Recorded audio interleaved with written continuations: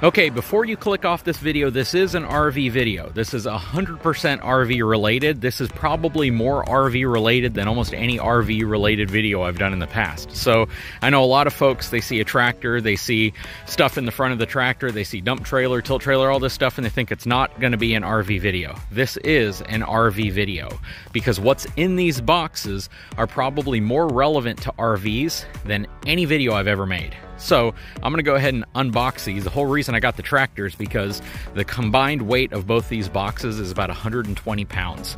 So you can see these are there's like 4 layers of cardboard that make up these boxes. So yeah, this is gonna be a really interesting video, and it's one that is kind of a follow-up to a video that I made with the RV a while back, and I was talking about frames and some of the different things that manufacturers do when it comes to building on top of frames and some of the things that can stress out frames. So if you are looking at buying an RV, if you've watched content on RVs in the past, if you've watched my videos or any of the other videos that deal with RVs, this is going to be more relevant to RVs than you've probably ever imagined. So hang tight, I'll be right back.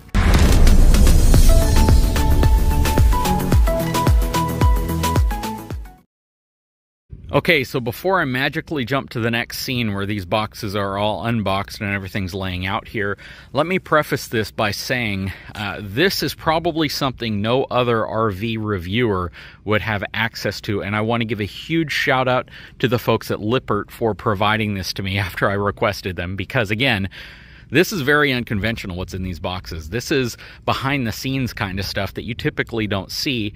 And after I shot a video where I was kind of talking about some of the things Lippert builds and designs and all the different brands that,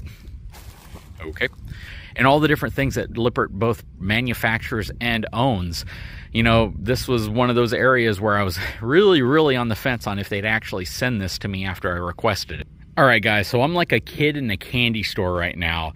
This is so cool. So I sent an email off to the folks over at Lippert requesting if they could send me 1-foot-long sections of every frame that they manufacture. Now, there's only one, I believe, that's not here. There may be more, but this is pretty much all of them. And the one that's not here is the frame section from a DRV, only because that is a one-off specific type of frame that only DRV uses in the chassis of their fifth wheels. But what you're looking at in front of you is, again, pretty much every frame section that they produce in their chassis plant up in Indiana. Now, what's really cool about their chassis plant is the fact that it's a lot higher tech than you think. These sections are what almost every RV, travel trailer, fifth wheel manufacturer use. And what's really cool about this is it really demonstrates the differences in the types of frames that are available for different applications. So even though you may see 3 12-inch segments right here, sections, 2 10-inch sections, 2 8-inch sections, a 6-inch section, and then a bunch of boxed 6-inch tubular sections right there, you may not directly know what your RV has, but now you can actually see some of the differences right here. So what I'm noticing right off the bat are, even when it comes to like these 12-inch sections, the thickness of the steel is going to be different. Much of this is designed from an engineering perspective to make sure that whatever the specific manufacturer needs from a structural perspective is being met without going too heavy. So this piece of steel right here, look at these sections, and I have a digital caliper I'm going to break out in a second so you guys can kind of see what they actually look like. But you can see right here that this section, which is called the web, and this is the flange, this is significantly thicker than this section right here. So this appears to be almost half, maybe a little more than half the thickness of this right here. And then you can also see how the flange up top is significantly thicker. So you can see how the flange is much wider up here. This section right here is a little bit thicker than this section right here. The top flange is about the same thickness across these two, but both are significantly thinner than this piece of steel right here. And then as we move to a 10-inch section, you can see the 10-inch section right here closely emulates the 12-inch section right here. You can see that this section right here very much emulates this section right here. Actually, this one appears to be even a little bit heavier.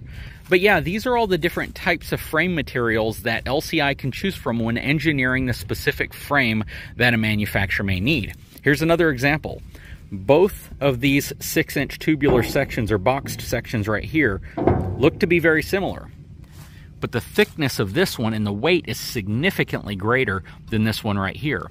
Which means if you have a travel trailer and you have this perception that this is what you have, you may have this, or you think you have this and you may have this. So this is not like a one-size-fits-all application. A lot of folks might think, well, it's the same frame on every unit that you buy, and that's just not the case. So there are even versions of this that have boxed sections underneath them for where the suspension components might be, or just how the manufacturer wants that specific frame for their unit. So when you look at this and you see what's in front of you, the takeaway here is that your perception of frames may be different than the reality, right? The perception is that everything's the same, but the reality is the frames that are created by LCI for use by manufacturers to build RVs are going to be very much designed for that specific manufacturer's needs in terms of floor plan, weight requirements, slide type, all of those. You need thicker steel to be able to manage more weight, and taller steel sections can reduce flex. So, you know, again, all of these are designed for different purposes. If you have like a 12-inch section right here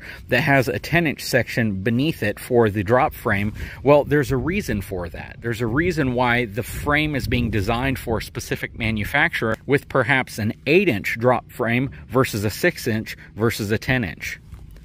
So yeah, this is what they all look like. And let's pull out the digital caliper real quick. Let's take a look at the actual thicknesses of each one of these sections. Okay, so now I have my trusty digital caliper right here, and we're going to go through and we're going to measure the thickness of the web and the flange on all of these, and then we're going to come down to these boxed sections right here, and we're also going to measure the thickness of the side versus the top of the boxed sections. So we're going to start with the 12-inch sections up here, which are these three. Then we're going to move to the 10-inch sections, the 8-inch sections, the 6-inch section, and then the boxed sections down here. So starting at 0 with the 12-inch section. So the web on this one is 0.27 inches thick. The flange is 0.33 inches thick.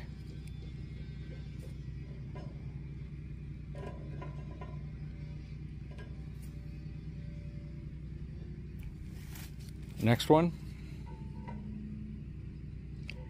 The web is 0.18 inches thick.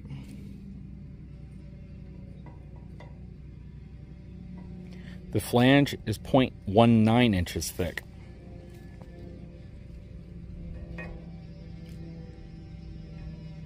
The web is 0.21 inches thick.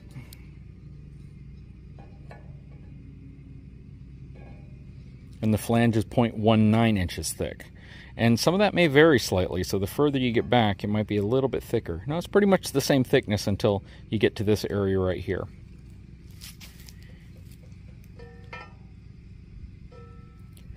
We've moved on to the 10-inch sections right here. So those were the three 12-inch sections. 0.14 inches thick.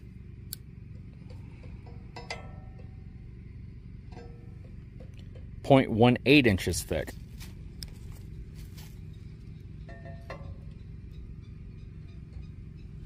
.26 inches thick, so that's roughly 1/4 of an inch.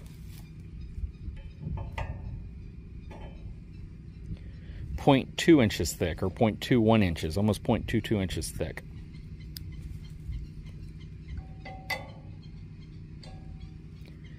.16 inches thick. 0.2 inches thick, almost 0.21 inches thick.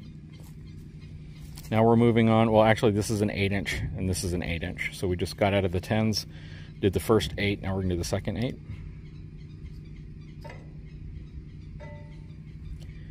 0.15 inches thick.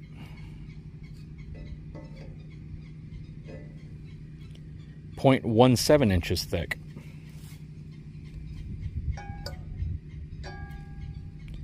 So we've moved from the 8 inches to the 6-inch section. The 6-inch section has the same thickness in the web as this 8-inch section, 0.15. 0.14. So there's a bit of a difference here. So this is a little thinner than this flange up here. Now we're going to move on to the 3 boxed sections. Now, I'm pretty sure that this boxed section right here The reason why I'm flipping it is you can see some of the cutting debris right there in the edge, and I want to make sure we get the cleanest possible section. So this one's significantly thicker than this one, so obviously this would be used on a higher GVWR travel trailer than this one would be. Now, what I don't know, and it would be interesting to know, is what, say, the RV manufacturer has in terms of the frame. If they want to go with, say, the thickest, heaviest duty 12-inch I-beam frame, even though they know they're going to be sacrificing weight, or they're going to be adding significant amount of weight, then, you know, do they have that choice? And that's a question I'll ask them. So the first 6-inch boxed section is 0.13 inches. Let's see what the top of it is. 0.14 inches. There's nothing hanging down off of that, so that's an accurate reading. Next, we're going to do the heavy duty section right here. 0.18 inches. 0.19 inches. So a little bit thicker up top.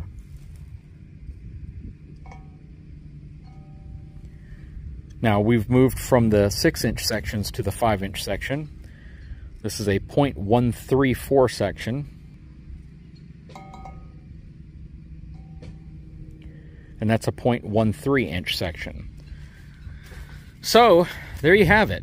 You know, it's really interesting to see all the different sections. And when I requested this, I honestly didn't think I would get so many different sections. I thought I'd get maybe one 12-inch section, one 10-inch section, one 8-inch section, and I thought that these two would probably be the same, right? A lot of folks believe that this piece right here, this boxed section, is universal on all of them, when clearly, even though the section from a vertical perspective is the same height, the thickness of the material is much greater here.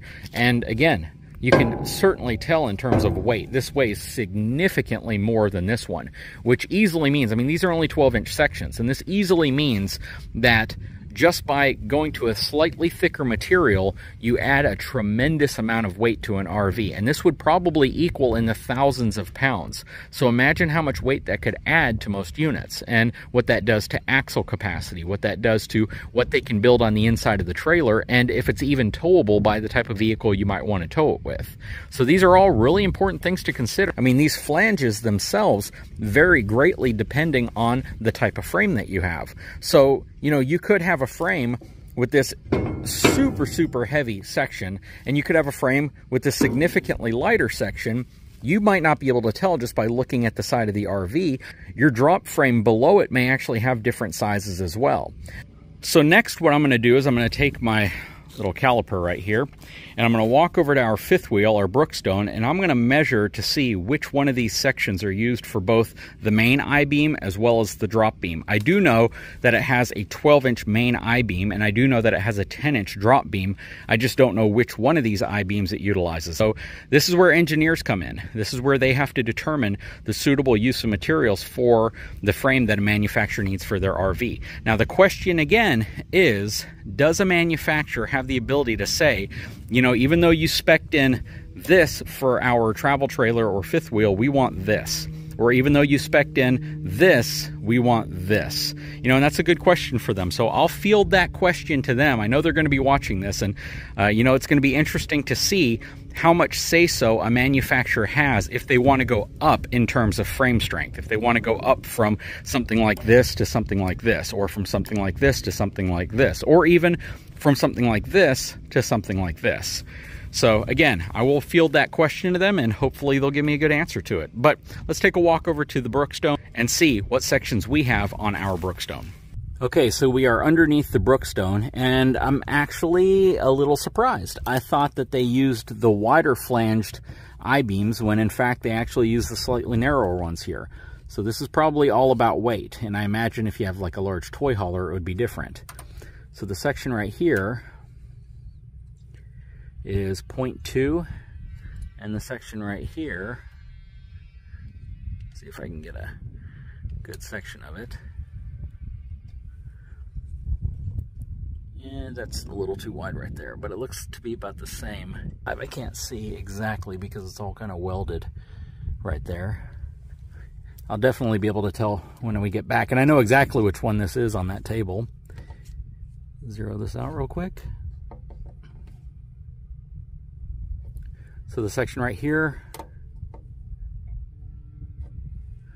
is also 0.2.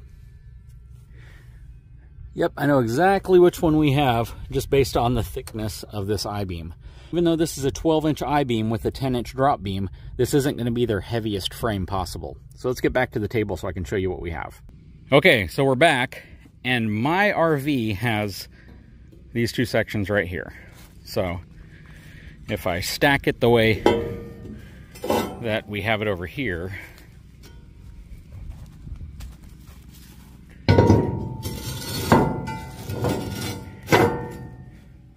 that's what we have. 12-inch, 10-inch. Very, very cool. So that's what it looks like. Okay, so we have our scale out here. Keep in mind, this is just a standard, household scale. This isn't a scientific scale, but it will give us a pretty good idea of the differences between some of the weight. Okay, so I actually came back out here to reweigh everything with a far more accurate scale. The scale I used before was your traditional bathroom scale, and I wanted to have a better reading, so I went ahead and picked up this scale, which will give me a far more precise reading. I'm going to set it for pounds and ounces, so I'll be able to give you almost exactly, probably exactly, what each one of these segments weighs.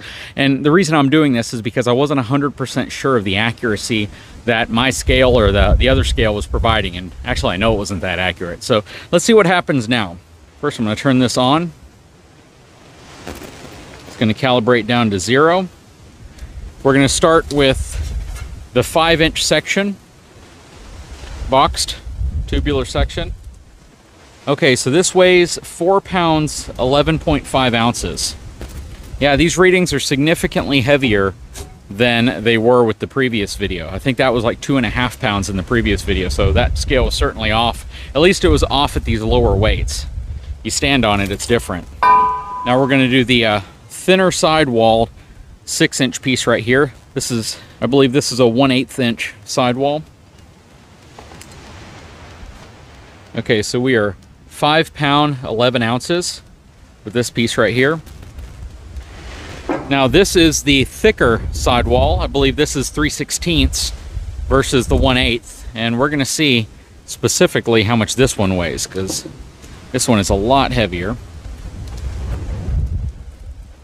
All right, 8 pounds, 2 ounces, 3 ounces roughly. Yeah, that is a significantly heavier tubular piece of steel than this one. Now we're going to move to the first I-beam section. This is a 6-inch I-beam. 4 pounds, 6 ounces. 4 pounds, 7 ounces in that range. The wind is throwing it off slightly because it is extremely windy today. We're going to move to the first 8-inch section.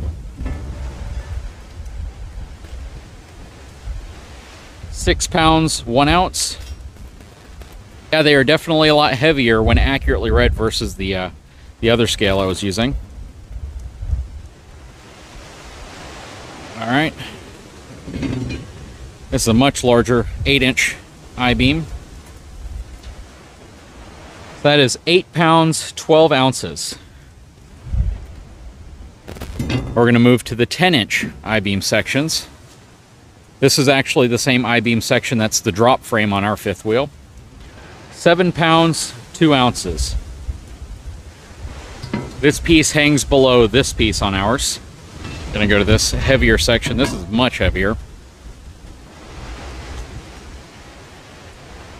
10 pounds, 12 ounces.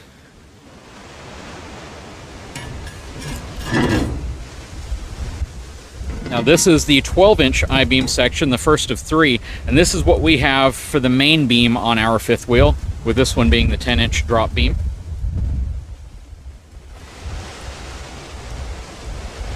Nine pounds, 1 ounce, or about 10 pounds. So this one is roughly the same weight as this piece of I-beam, which has a much wider flange than this one.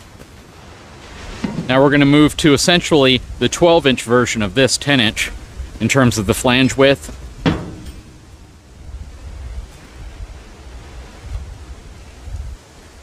So that is 12 pounds, 13 ounces. We're getting pretty heavy. You got to imagine how much all this will weigh across the entire length of a fifth wheel, and then you got to double it because you have double frame rails, one frame rail on each side, plus all the stuff that makes the bath deck as well as the overhang in the upper deck portion. Now this is the heaviest piece we have. What do you guys think that's going to weigh? This thing is super heavy duty, very thick, widest flange, thickest web. This is just, yeah, this one's really, really heavy. 16, 17 pounds. 17 pounds, 4 or 5 ounces. Wow, this thing is a beast. So there you have it. Certainly not light. So if you take the lightest segment, which is going to be this 5-inch box rail, this one looks like it is either used on maybe the upper deck portion of a fifth wheel or the front A-frame portion of a travel trailer. I'm not exactly sure where they use this piece. Yeah, roughly 5 pounds, 5 pound, 1 ounce. So that's just one 12-inch segment of this tubular steel. So this is where it's important to understand how much weight you add to your RV simply by changing the thickness of steel. None of these are thin pieces of steel. None of these should have any problem holding up the type of RV that they're designed for. But you can imagine the type of force it takes to bend this type of steel, you know, if it's being used for the A-frame of an RV. Especially this. I mean, this is just incredibly thick. I have a feeling this is what they use in the upper decks on fifth wheels. Basically the overhang portion right there where a lot of that stress is going to be transferred. And then again, this is the 12-inch I-beam that we have on our fifth wheel. So you're talking over 10 pounds in just 1 foot strip of this I-beam. And then again, here's the 10-inch drop beam portion. So over 7.5 pounds with that by itself. That is crazy. So again, the whole point of this video is really to point out the types of steel that they use and why, when you're manufacturing the frame of an RV, is it wiser to go with something that may weigh less but is still structurally capable of handling the load versus, you know, just going to something super heavy? Because if they use this over this, well, this section right here weighs like 8 pounds more than this section right here per foot. And every foot you add just increases the weight exponentially, not just the weight, but the balance as well. So, you know, these are all really important things to understand whenever you talk about the construction of an RV. Now, again, the question I'm going to throw at the folks over at Lippert is, if I am an RV manufacturer, and this is typically the 6-inch boxed section that's used on a travel trailer, can I upgrade to this one if I want, being heavier? Understanding that if I do that, it's going to throw more weight up at the front of the RV in terms of tongue weight. Also, if, you know, I'm Coachman and I'm building the Brookstone and I want to build this thing on the craziest frame possible, and I want to take this and swap to this, which is much heavier, can I do it? Can I call them up and say, you know what, I know this is what you guys recommend, but can I go to this? Because that would be interesting to know. And the response might likely be from engineers, why? Why are you going to do it? If this right here with this is capable of handling what you're building plus an additional 5 to 6 to 7,000 pounds if you wanted to add it, whereas this and this is just going to add significantly more dry weight to your RV, and it will add the capability more, but you're going to have to upgrade your axles, your tires, everything to be able to support it. Why would you want to do that if it's just going to add mass to your RV? Very same situation when I had the folks from Texas Pride build this trailer for me. The fact is that they said, why add bracing and structural rigidity where you don't need it? All you're doing at that point is adding mass and taking away from the cargo handling capability, because you want to keep your gross vehicle weight rating down as low as possible. You know, the other scenario, which would be kind of interesting, is if I wanted to do like a double box frame, like a DRV, if I wanted to take this segment and go like that. So that's going to be similar to like a 12-inch I-beam segment, but if I did something like that and I said, you know, this is what I want my fifth wheel to use, could they do it? And what would the process be to get them to do something like that if it was, you know, something an RV manufacturer was willing to pay for? So that's really what it comes down to ultimately, is what's the right frame for the RV, for the application that it's being used for, but then at the end of the day, specifically, what are you putting on that frame, and does it need a larger, heavier frame that's simply going to add to the overall weight of the RV? Anyways, guys, I really appreciate you watching this video. Please leave a comment below. I do want the folks from Lippert to kind of chime in. Maybe I can talk to them offline and kind of find out some of the answers to these questions I had. I hope you've enjoyed this video. If you haven't had a chance, please take a moment, subscribe to my channel, give me a thumbs up, and we'll talk to you again very soon.